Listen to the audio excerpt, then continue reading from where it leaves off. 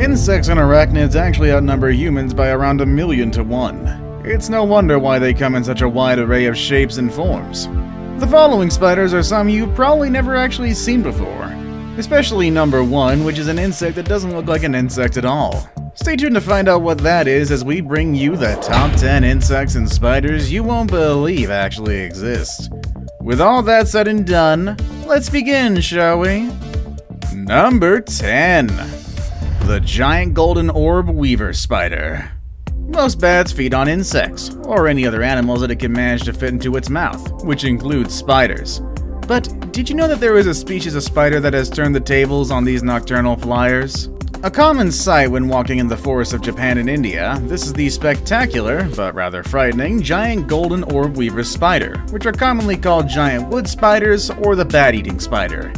Yeah, you heard me right there. They are called bat-eating spiders, and for good reason. They are quite large, sporting a leg span of 8 inches, but it's their more impressive webs that are responsible for catching their nighttime prey. These guys can spin an orb-shaped web more than 1 meter across. Add to that the fact that spider silk is pound for pound stronger and tougher than steel, then you have a perfectly good bat trap. The thing is, they actually don't intentionally build webs to catch bats. They actually prefer smaller prey like flying insects. However, small bats accidentally run into these webs and get trapped. When this happens, these opportunistic hunters won't turn their noses up to a nice bat meal. Number 9. The giant WETA. Endemic to New Zealand, giant WETAs are enormous bugs that are related to crickets. The largest giant WETAs can weigh in excess of 70 grams or about 2.5 ounces, making them among the heaviest insects. Obviously, being as heavy as a mouse can only mean one thing. These giant creatures have lost the ability to fly, and although it looks like a cricket that had too much gym time, it can't jump as well. They are pretty long too, with bodies measuring as long as about 4 inches and not including the legs and antennae. Aside from being absolutely huge, giant WETAs also have other characteristics setting apart from other insects. For one, they breathe through their exoskeleton, and they also happen to have their ears on their knees. Because these giants are only found on islands, they are an excellent example of island gigantism. And since they're only found on islands, they are also highly susceptible to extinction. In fact, New Zealand's giant WETA population is currently in decline, landing these insects into the endangered species list, primarily due to predation by rats. Number 8. The MYRMARACHNE spider. This spider is an incredible example of Batesian mimicry, when one animal deters potential predators by disguising as an unpalatable or dangerous animal of another species. In this case, it's a spider that looks like a weaver ant, an ant that's notorious for its painful bite, and also because they produce 2 different chemicals that increase the pain in the bite wound. They're also highly aggressive, so many birds, reptiles, and amphibians generally avoid them. On the other hand, the MYRMARACHNE spider is harmless and shy. However, it pretends to be just as tough by looking and walking almost exactly as a weaver ant. Its cephalothorax is modified so that it looks like the distinct head and thorax of an ant, and it has 2 black spots that mimic the ant's eyes. Its forelegs mimic the ant's antennae, so the spider looks as if it only had 6 legs, like an actual ant. It is only found in India, China, and Southeastern Asia, but it's not the only ant-mimicking spider. Many other species are found around the world's tropics, and they imitate many different kinds of aggressive ant. Number 7. The Atlas moth. Common across the Malay archipelago, these bird-sized insects are considered the largest moths in the world. They're so big that their cocoons are occasionally used as purses in Taiwan. The total area of their wings can measure more than 60 square inches, and their wingspans can measure at least 1 foot in length. They can also be over 1 inch thick. Despite their size, this is one moth that won't eat your clothes to shreds. These giants actually have no mouths and don't eat once emerging from their cocoons. All their adult life, all 2 weeks of it, they rely solely on the fat they stored while they were caterpillars. Or as I like to call them, glutton worms. Some say the moth is named after Atlas in Greek mythology. He was the titan condemned by Zeus to hold the sky upon his shoulders. The name refers to the sheer vastness of the moth's size. In China, the Cantonese name for moth translates into snake's head moth, referring to the outer tips of the wings that look pretty similar to the head of a snake. Number 6. MARATUS volans. Commonly known as the peacock spider due to the brightly colored circular flap in the male's abdomen, the male of this diminutive species raises his flap like a colorful fan and uses it to catch the female's attention, kinda like a peacock. It also vibrates its hind legs and abdomen for a more dramatic effect. There are numerous species belonging to this family of spiders, and new ones are constantly being discovered. Back in 2015, 2 new species were found in Australia that quickly became favorites of spider enthusiasts. They were found by Madeline Gerard, a graduate student at the University of California, Berkeley, who studies peacock spiders, and a friend who went with her into the field. Gerard affectionately gave the nickname Sparkle Muffin to one of the species, MARATUS jactatus, which has bluish and reddish stripes on its abdomen. She nicknamed the other species Skeletoris for its white markings on a black background, which makes it look like a bit of a skeleton. Number 5. The Filbert Weevil. Filbert weevils are one of the most unusual looking insects on Earth. Belonging to the beetle family, looking at them kinda reminds me of a bird, due to its long hooked snout, specifically the kiwi though. But no matter how cute they look, they are considered as very destructive pests. The filbert weevil begins life in an acorn. His mother chews a deep hole in an immature acorn to lay her eggs.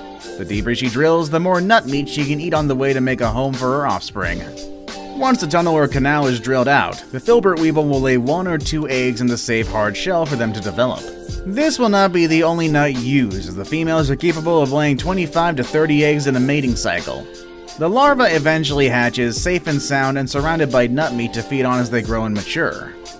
As the larva continues to grow, the fall season comes to the point of the oak tree dropping its potential new saplings. As the acorns hit the ground, the filbert weevils get the signal to emerge from its home as a full-grown adult. It is now winter, so to survive the cold weather, the newly born filbert weevil bores a hole in the ground so it can survive until the next spring. Unfortunately, reproducing means they destroy a whole lot of acorns, preventing acorn trees from naturally spreading. Number 4. The diving bell spider. The diving bell spider is the only member of its group to spend its entire life underwater. But it still needs to breathe air, and it does so by building its own diving bell, a dome-like chamber it uses to trap air underwater. How it builds its diving bell is quite an amazing process. First, it spins a dome-shaped web between underwater plants. Next, it rises to the surface and traps bubbles using the fine hairs on its legs and belly. It carries them down to its web and releases them, gradually filling the dome with air. After a few trips, the spider has amassed a bubble so large that it can fit inside. The bubble acts as a home, a staging ground for hunting trips, and a nursery for its eggs. Amazingly, it also acts like a gill, allowing oxygen from the surrounding water to enter it while allowing carbon dioxide from inside the bell to filter out into the water, and thus keeping the air inside the bell completely breathable. Number 3. The hummingbird moth. Talk about someone having an identity crisis. The hummingbird moth is an insect that looks and behaves so much like a hummingbird that they're kinda difficult to tell apart from a distance. Not only does the moth flit about like a hummingbird, it even appears to have feathers in its tail, which are actually elongated hairs. Like its namesake, the hummingbird moth hovers in front of flowers, collecting sweet nectar from within. In place of a beak, it has a long straw-like proboscis that it uses to siphon off the sticky fluid. At roughly an inch long, this proboscis is nearly the length of the moth's body, so it keeps the appendage coiled up tightly when not in use. Believe it or not, scientists have coined a term to describe animals evolving to look like other species totally unrelated to theirs. It's called convergent evolution and can be seen in the similar body shape of fish and dolphins, the sharp spines of hedgehogs and porcupines, and the opposable thumb shared by possums and primates. Now it's time for the day's best pick. Today's pick is something that I'm sure either you or me would never want to see in our bathrooms, a massive spider. For some of you guys, it only takes a small spider to make you quickly run out of your bathroom, but our best pick can grow to probably as large as a toilet seat. What kind of spider is it? Find out next with number 2. The giant huntsman spider.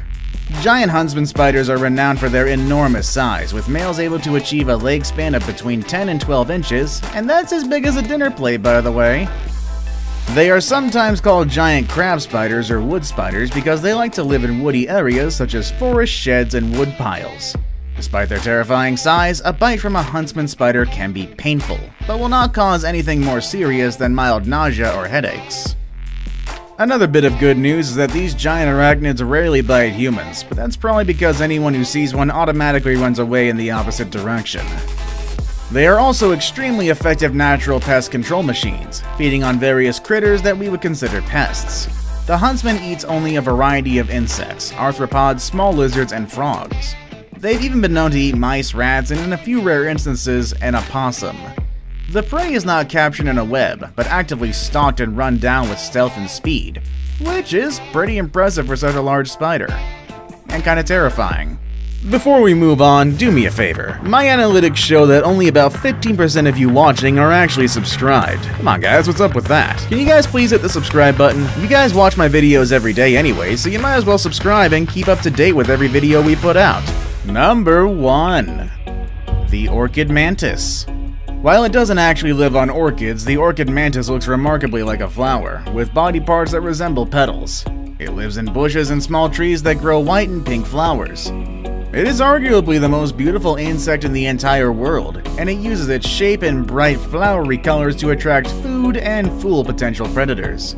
Though generally white, the insect can turn itself shades of pink and purple within a few days to resemble the orchids found in its humid habitat in Malaysia. It adapts to different conditions by detecting humidity and light and then changing colors to blend in. Unsuspecting insects that mistake the mantis for a flower may land nearby or even on top of it, allowing the pretty predator to snatch them up for a nice quick meal. Flying insects such as butterflies and moths are the mantis' main source of food, but it will also eat jungle fruits as well. Which entry on our list is totally new to you? Let us know in the comments section down below. Want to watch more videos about amazing creatures? Click on any of the videos you see on your screen. As always, thank you all for watching, and I'll see you all next time. Later, everybody.